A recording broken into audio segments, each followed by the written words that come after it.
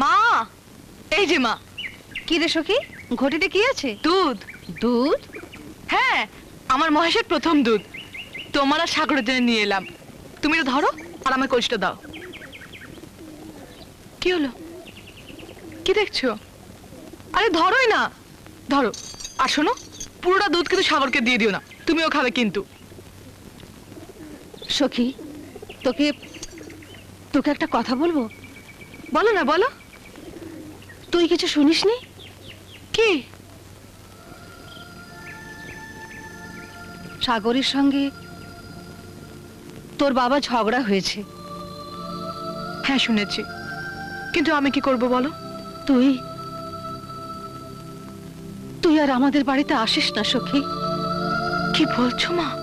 ঠিকই বলছি। তোর বাবা যদি জানতে পারে তুই এখানে আসিস, উনি তোকে মেরেই ফেলবেন। তাই বলছি তুই আর এখানে আসিস না।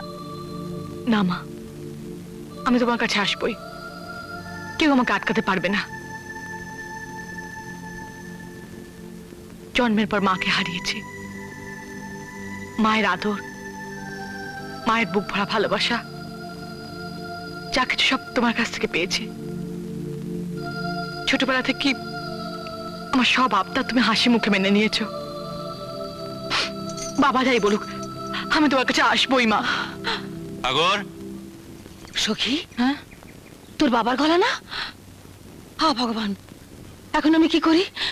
সখী, তুই তাড়াতাড়ি ভেতরে যা। এনে ধর, যা, দেরি করিস না, ভেতরে যা। দত্তমশাই, আপনি আসুন আসুন। কোথায় যা আপনাকে বসতে দিই? না না না না না না না, আজ আর বসতে দিয়ে কি হবে? দুদিন পরে যখন নিজেই এখানে। হরিদাস, ঠিক আছে। শুনুন সাগরের মা, কাল রঞ্জন আমাকে ধরেছিল। রঞ্জন? কোন রঞ্জন? পাশের গায়ের রঞ্জন ঘোষ, সাগরের বাবার পাওনাদার। ও, সে কি কাকতে মিনতি? ও, ওর ভীষণ টাকার দরকার হয়ে পড়েছে। সাগরের বাবার বন্ধকি দলিলটা কেনার জন্য আমাকে বলেছে। এবারে নাচর বাংলা, আর এমন ভাবে ধরেছে যে। আপনাকে ধরেছে দলিল কেনার জন্য? না না না না না, অবাক হবার কিছু নেই। কথা তো আমাদের দয়ার শরীর, একটুতেই একেবারে মিচিদের মতো গলে যায়। তাই দলিলটা একেবারে কিনে ফেলেছে। কিনে ফেলেছেন? হ্যাঁ, আমি তোমার মানুষের দুঃখ কষ্ট সহ্য করতে পারি না, তাই নগদ 15,000 টাকা দিয়ে কিনে ফেললাম। এখন বুঝতেই পাচ্ছেন কথা কি বলতে চান। কিন্তু দত্তমশাই, এখন আমি অতগুলো টাকা কোথায় পাবো? ছি ছি ছি সাগরের মা, আচ্ছা আপনি আমাকে কি ভাবেন? ছি, আমার মধ্যে কি মনুষ্যত্ব নেই? ছি, আমার মধ্যে বিবেক নেই? ছি। দলিল কিনেছি বলে কি আজকেই টাকা দিতে হবে? অন্তত 7 দিন তো আমি আপনাকে সময় দেবো। তবে হ্যাঁ, একটা কথা আমি আপনাকে বলে রাখি সাগরের মা, 7 দিনের মধ্যে যদি আপনি টাকাটা দিতে না পারেন, তাহলে কিন্তু আমি গ্রামে সালিশ দেব। কথা তোমাদের অনেক সময় দিয়েছেন, ওই 7 দিন পরেই কিন্তু সালিশ, মনে থাকে যেন। এখন চলো হরিদাস। হ্যাঁ চলুন কর্তা, 7 দিন পরে মনে থাকে যেন। ঠাকুর, ঠাকুর তুমি বলে দাও, এখন আমি কি করব? এতগুলো টাকা আমি কোথায় পাবো?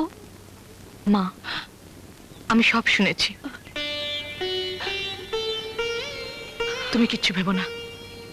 সখী বেঁচে থাকতে তোমার এত বড় সর্বনাশ কেউ করতে পারবে না, কেউ না। বুঝলে হরিদাস, এবার দেখবো কার ঘর কে বাঁচায়। সাগর পরের ঘর বাঁচাতে গিয়েছিল, এবার দেখবো ওর ঘর কে বাঁচায়। বেটা ছেলে এবার বুক পেতে দাঁড়াক না, দেখবো কেমন খ্যামটা। এবার আর ট্যাপও করতে হবে না, সোজা একেবারে গাছ তলায়। সাগর যখন মাথা গোজার ঠাঁই পাবে না, তখন সখীর সঙ্গে প্রেমের ভূত মাথা থেকে এমনিতেই নেমে যায়। এমন একটা চাল চেলেছেন না কথা।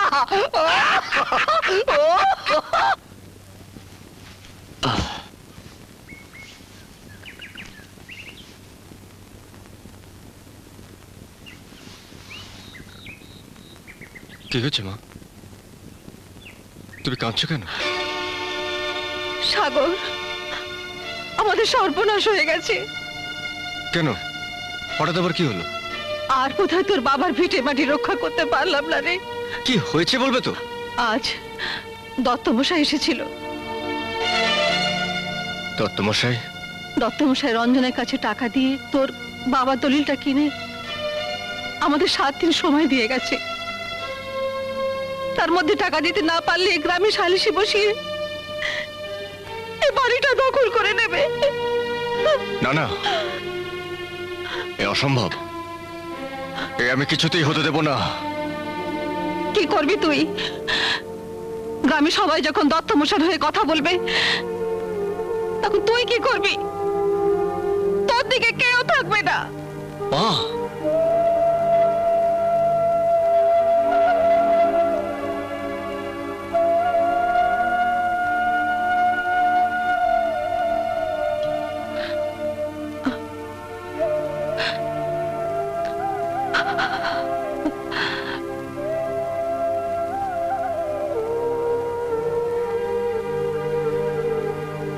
কোথায় যাচ্ছ মা? এ কি তোমার হাতে বালা? তুমি বালা নিয়ে কোথায় যাচ্ছ? বালাজোড়া দত্তমশাইকে দিয়ে 1 বছরের সময় চেয়ে নেব। না মা, না। বাবার শেষ চিহ্নের স্মৃতি তুমি এইভাবে দিয়ে দিও না। সাগর, বালার চেয়ে অনেক বড় আমার এই ভিটে বাড়ি। এই ভিটে বাড়ি আমাকে রক্ষা করতেই হবে। জানি মা, জানি। তবু এইগুলো তুমি নিয়ে যেও না। দরকার হলে আমি বাড়িতে বাড়িতে 3 বছরই করব। মাথার ঘাম পায়ে ফেলে আমি বাবার সব ঋণ আমি শোধ করব। কিন্তু তোমাকে দেওয়া বাবার শেষ স্মৃতিটুকু আমি কিছুতেই মুছে ফেলতে দেব না মা। তোমাকে আমি যেতে দেব না মা। তোমাকে আমি কিছুতেই যেতে দেব না মা। পথ ছাড় সাগর। আমাকে কতটা পাষাণ হয়ে কাজ করতে হচ্ছে তা তুই বুঝবি না। পথ ছাড়। না, সরে যা। মা, মা তুমি যেও না। আমার একটা কথা শোনো মা, তুমি যেও না মা। মা,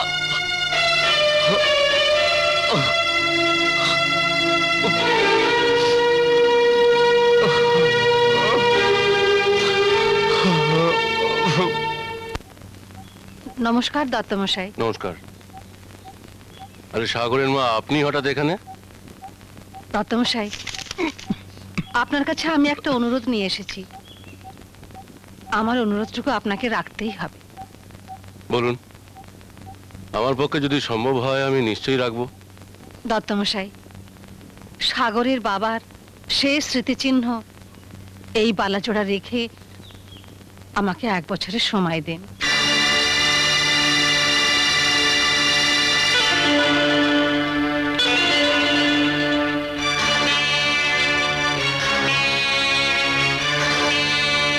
সাত দিন থেকে একেবারে 1 বছর শুধু এই বালাজোড়ায়? দয়া করুন, দয়া করুন দত্তমশাই, এই সময়টুকু আমাকে দিতেই হবে। কঠিন সমস্যায় ফেললেন সাগরের মা। ঠিক আছে, কিন্তু সময় দেওয়ার পরও যদি আপনি টাকাটা দিতে না পারেন? আর যদি দিতে না পারেন তাহলে? তাহলে সালিশে ডাকতে হবে না। আমার ভিটে বাড়ি আমি লিখে দেব। ঠিক আছে, আপনি আমার গায়ের লোক। আপনার অনুরোধ তো আমি আর ফেলতে পারি না হরিদাস। কথা বালাটা নিয়ে নাও। হ্যাঁ। আপনি নিশ্চিন্তে বাড়ি যান সাগরের মা। আমি আপনাকে 1 বছর সময় দিলাম, কিন্তু সময় পার হয়ে যাওয়ার পর আমি কিন্তু আপনার কোনো কথাই শুনবো না। তাহলে আমি এখন চলি দত্তমশাই। হ্যাঁ, আপনি আসুন।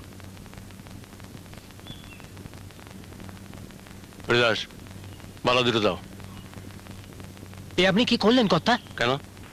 এই সামান্য বালাজোড়া রেখে আপনি ওনার কথা রাজি হয়ে গেলেন? তুমি নামেও হরিদাস পাল, বুদ্ধিতেও হরিদাস পাল।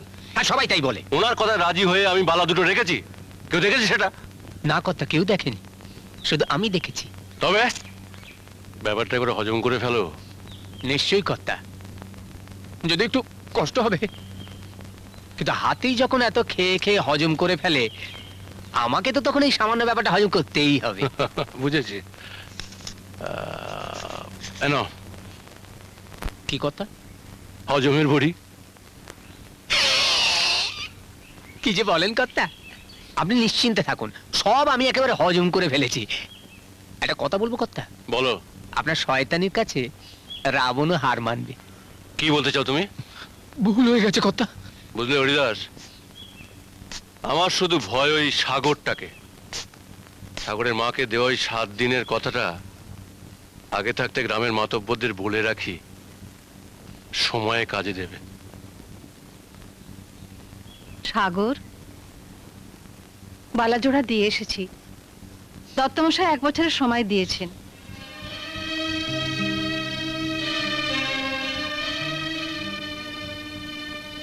মা, আমার কথা তো তুমি শুনলে না। পালাচোরা দুটো দিয়ে এলে, কিন্তু অসীম দত্তকে তুমি চেনো না। ওর মাথার চুল থেকে পায়ের নখ অব্দি শয়তানিতে ভরা। কদিন যেতে দাও, তুমি বুঝতে পারবে। সাগরের মা বাড়ি আছেন? এই যে সাগরও আছে দেখছি।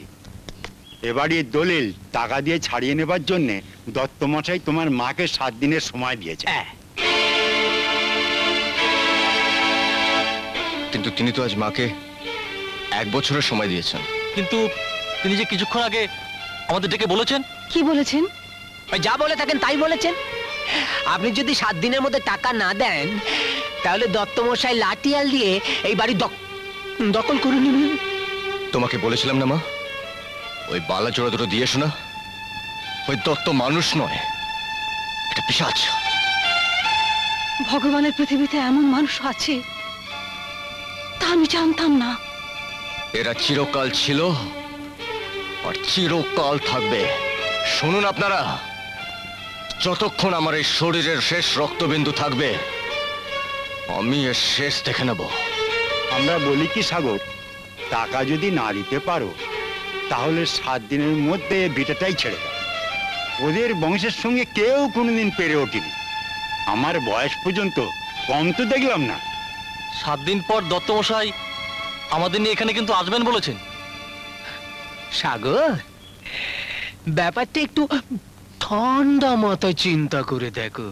হুম হুম, আজ তাহলে আমরা চলি। যা যা গিয়ে তোদের দত্তমশাইকে বলে দে যে আমি আমার আমার বাবার ভিটে বাড়ি স্পর্শ করতে দেব না, কিছুতেই না। সাগর, এবার তুই বুঝবি ধান দিয়ে চাল হয় নাকি চাল দিয়ে ধান হয়। এমন জালে তোকে আটকেছি যে সে জাল ছিঁড়ে তোকে আর বেরোতে হচ্ছে না। সাগর, কি ভাবছিস? কিছু না, ভাবার আর আছেটা কি? তাহলে এখানে এখানে বসে আছিস?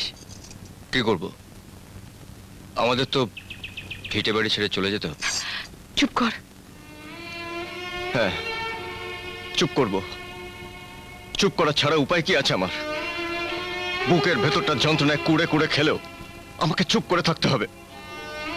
আচ্ছা সখী, তুই তো বলেছিলি যে তোর বাবার সঙ্গে ঝগড়া না করতে, কিন্তু এখন আমি কি করব বল? সাগর, আসলে দোষ কারো নয়, না তোর না তোদের ভিটে বাড়ির।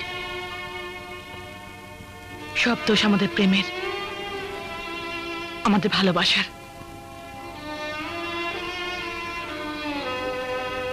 তাই তোকে একটা কথা বলবো। বল। সাগর, তুই আমাকে চিরদিনের মতো ভুলে যা। সখী,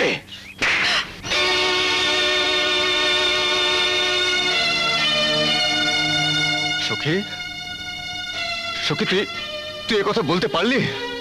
আরে আমরা ছোটবেলা থেকে একসঙ্গে হেসে খেলে বড় হয়েছি, ভালোবেসে আমি কত স্বপ্ন দেখেছি। আরে একদিন তোকে দেখতে না পারলে আমার বুকের ভেতরটা ছটফট করে। আর তোর হাসি দেখলে আমার সব যন্ত্রণা জুড়িয়ে যায়। আর একদিন তুই তো বলেছিলি যে তোর মনটা আমার কাছে আর আমার মনটা তোর কাছে। তুই বলিসনি, বল, তুই বলিসনি। আর আজ তুই এই কথা বলতে পারলি। আরে আমি তোকে কি করে ভুলে যাবো সখী, আমি তোকে কি করে ভুলে যাবো বল? সাগর, সাগর, তুই আমাকে ক্ষমা কর। আমি বেঁচে থাকতে কেউ তোদের ক্ষতি করতে পারবে না, কোনোদিন না, কোনোদিন না।